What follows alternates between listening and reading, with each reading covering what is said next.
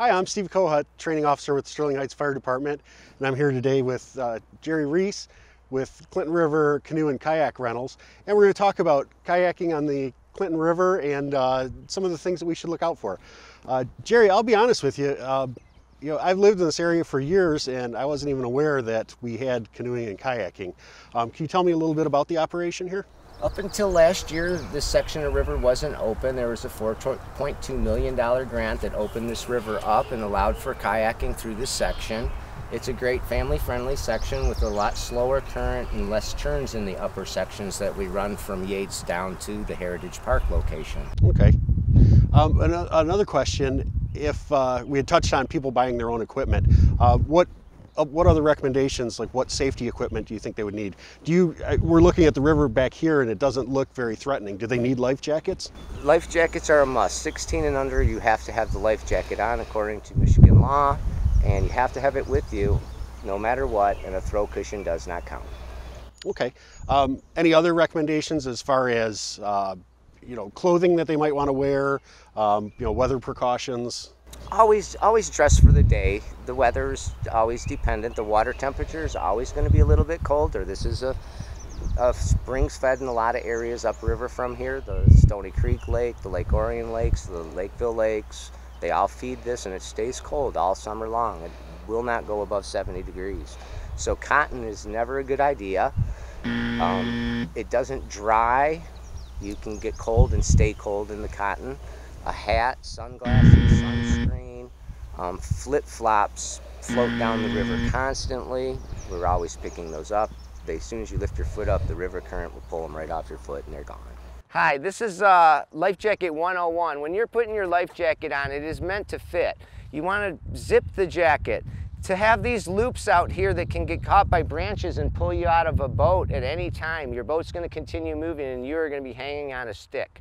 You want to have these tightened, all three of them. One out is enough to get you pulled out of your boat. You want them secured on both sides.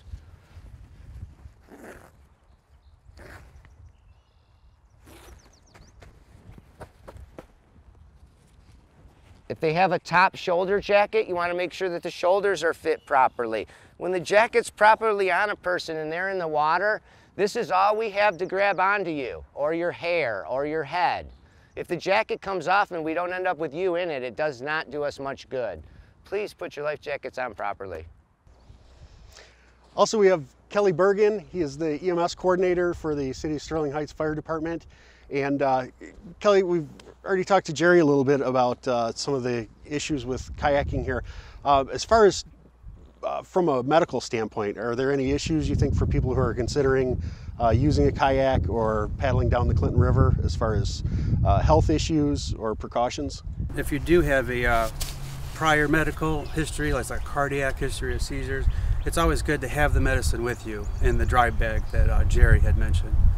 Or even as simple as if you're allergic to bees, make sure you have your epinephrine pen with you. Just these simple things can make a difference. Outstanding.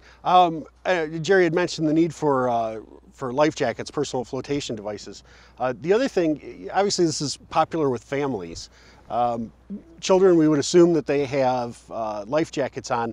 One of the questions that was brought up earlier is, would it be possible to use a car seat, to put a car seat in the canoe to hold the child? It's funny that you asked that, Steve, because I have heard of two separate stories that some individuals had a car seat in their canoe, and I can understand maybe they think car seat is safe and translate to canoe, but please, please do not put a car seat in a canoe, because you would just be asking for trouble. And if you can picture it, if you strap your child in a car seat, that car seat is strapped to the canoe, and if an unfortunate event happens where that canoe tips, the child would be tied into that canoe. So we do not use a car seat in a canoe. Do not, please.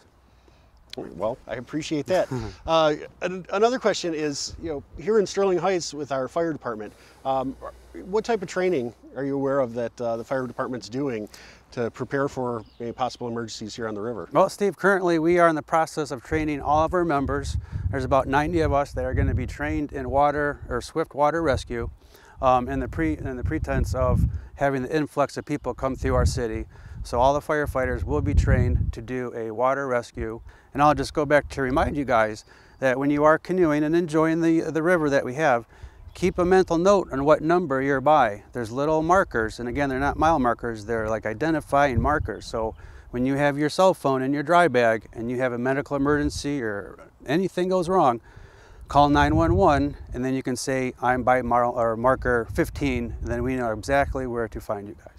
All right, well, that's great information. Thank you for your time, Kelly. Thank you, Steve. So for more information on anything that we've spoke about here today, there's several resources available. You can go online to New Friends of Clinton River Kayak, their Facebook. You can also go to United States Power Squadrons. They have available information on kayaking and canoe safety, or the City of Sterling Heights website, and you can get information on the fire department and contact us directly.